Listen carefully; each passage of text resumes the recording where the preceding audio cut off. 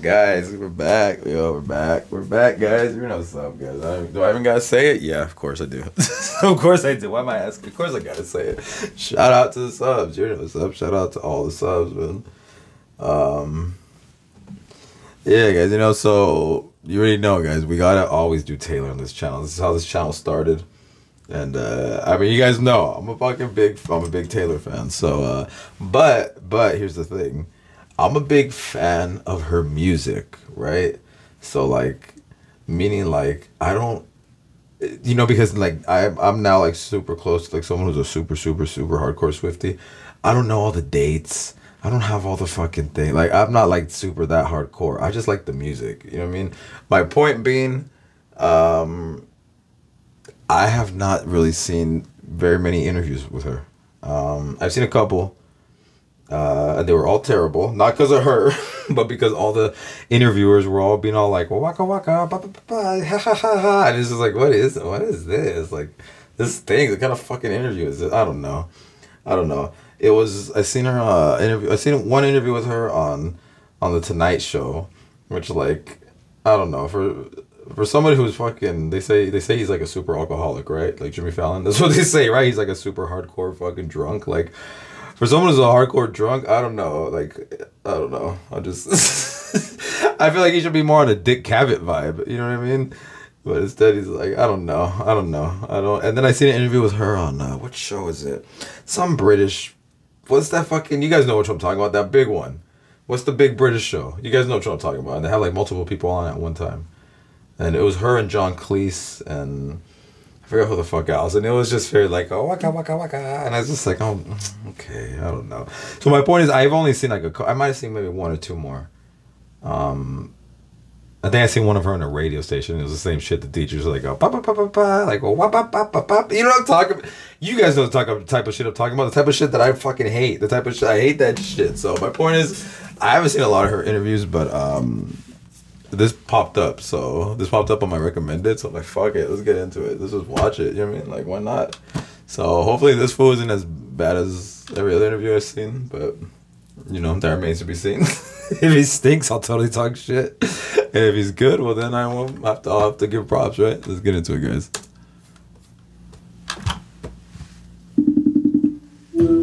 Hello. Okay, it's happened. We're on business. How's this? I like it, Alex.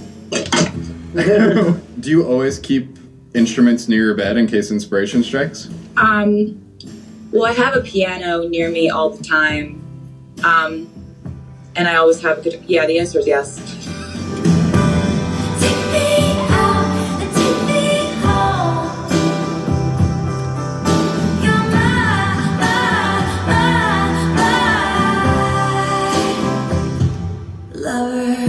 I've never really been able to fully. I hate the way this is edited, by the way. Other than just show the like footage. This little like glittery cloud floats in front of your face, and you grab it at the right time, and then you revert back to what you know about the structure of a song in order to fill in the gaps. Where were you the moment inspiration struck?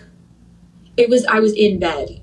I was in Nashville. I got out of bed. I think it was really late at night, and like stumbled over to the piano. Okay, so I have this idea that's like, obviously I don't know the verse, whatever yet, but I have a pretty cool, really simple, beautiful chorus idea called Lover. It's... Hold up. I've been thinking for years, God, it would just be so great to have like a song that people who are in love would want to dance to, like slow dance to. In my head, I had like just the last two people on a dance floor at 3 a.m. swaying. What did you have in your mind? Was it the title? Was it a lyric? Was it a melody? It was not. It was. Can I go where you go? Can we always be this close? Can I go where you go? Can we always be this close forever and ever? I wanted the chorus to be these like really simple existential questions that we ask ourselves when we're in love. Can I go where you go? Is such a heavy thing to ask. I hate the way this is edited. Can we always be this close? Has so much fear in it. But so does love. When did you hit upon the word My lover? bad, guys. I hate to pause, but guys, why wouldn't you just play or like have her talking and then just play the whole thing? Why would you like cut back? What is this editing? Also, again, just to like, she's doing her interview in vertical and so is he. So why wouldn't you just have the video be in vertical? Why wouldn't you just move him from there over her? Like when you're fucking actually on fucking, you know what I'm saying? And that way when you fucking watch it on your phone, I know I'm not on a phone, but I'm saying they're in vertical so that, like, who the fuck is editing this shit? That I'm not even a video editor, guys, and this I'm already right. Am I? Shout out Taylor though. See, guys, this is what I'm talking. This is what I'm talking about. All this, like, what is the fucking? This is like disrespecting Taylor. I'm not even gonna front. Like, this is crazy to do that. Like, this is fucking crazy. Like, for it to be visually like this, and for them to not just play the whole fucking thing. Just let us hear the whole fucking thing. Like, we don't need this wacky fucking editing bullshit. But so does love. When did you hit upon the word lover?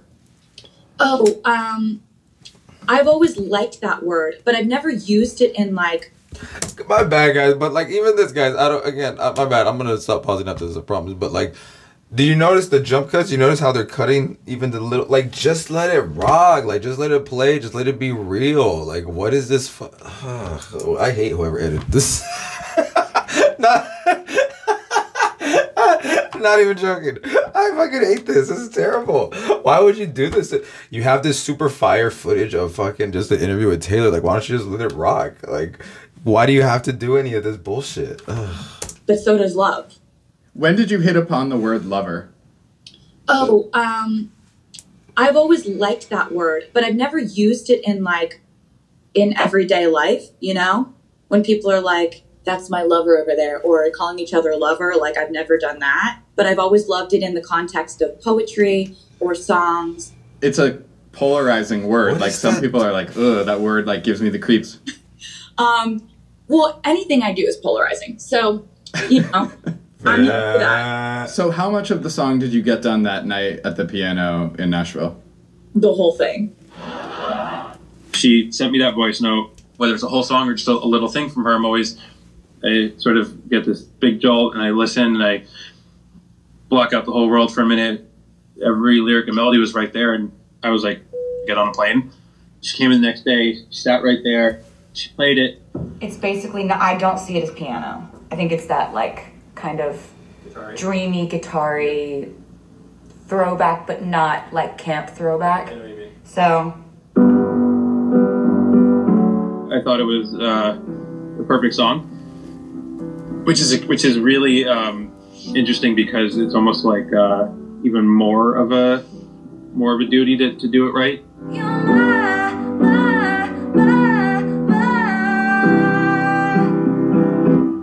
Lover. Yeah, I love the walk down. I love the walk down. I was trying to figure out like what the hell is gonna happen there.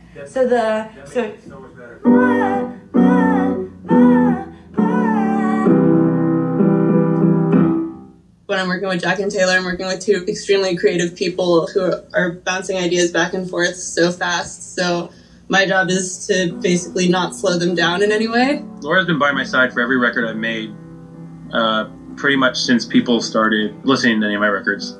We're all three of us are just in that process together. We're just like, oh, like it's just fun. We're fully acting on impulse. And we're acting on like intuition, and we're acting on like excitement and like oat milk lattes.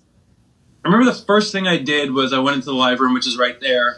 And at that time, I had listened to a lot of like Violent Femmes recently, and I was excited about how much feeling you could get out of a snare drum if it was a brush. And I just remember going in and just going, one brush. I wasn't even really playing drums. I just kind of had one brush. It was just...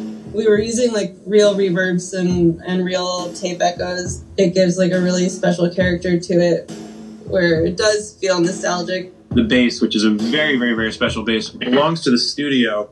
He was calling that the Paul bass. Is that Paul McCartney? Yeah. My old Hofner bass, my little baby. Come on, baby. We were just referencing like what would Paul do? WWPD. Bum, bum, bum, bum, bum, bum, bum. The bass line is actually the hook.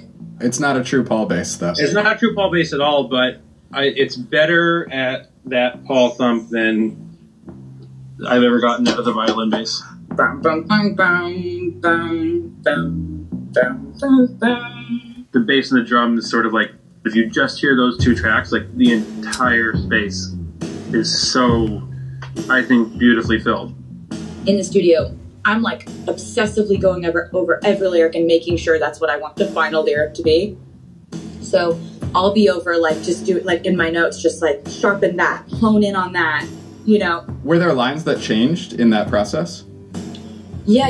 I had toyed with the idea of being like, we could leave the Christmas lights up till April.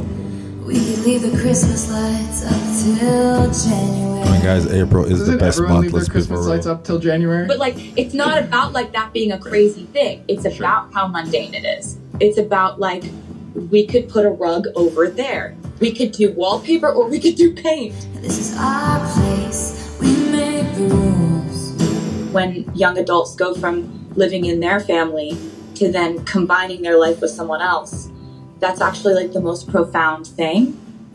She was just like telling this story. I don't know, it almost feels like an old story I've heard many times. I mean, I guess it is, like people falling in love. Tell me about the importance of the bridge to you. I feel like you love a bridge. This is a special bridge. Talk to me about it. I love a bridge so much. I love like trying to take the song to a higher level with the bridge. There's these sort of pan plucking strings and these kind of flutes that are popping out. Guys, I I know I'm wanted it not to talking be- at all, but I mean, You know, the first time we Gonna watch introduced the this, guys. idea of like vows. Make it feel like a little wedding. Ladies and gentlemen, will you please stand? I love to take a common phrase and twist it. So the bridge, I took all these I common mean, phrases. are all the that we producers say out there about thinking what I'm weddings. thinking? Everybody else, Every guitar string scar on my head. everybody thinking I about like to fucking add sampling something that? changes I mean, the phrase. it was clear. Take this magnetic force of a man to be mine. It was clean as fuck. Just straight vocals. Without a bridge, the song can sort of feel like almost like a jingle. You know, when you're like driving through beautiful scenery, you're like mountains, trees, oh my god, right? And then all of a sudden you go through a tunnel and you're like, what the? And then it's back, mountains and trees, so beautiful. I hate the It's way like this is you edited. need Have I that mentioned that enough times, Third guys? element to take you away from where you've been, so you're so excited to get it back. Specifically in Lover, when you come out of the bridge and you go back into the chorus, it's just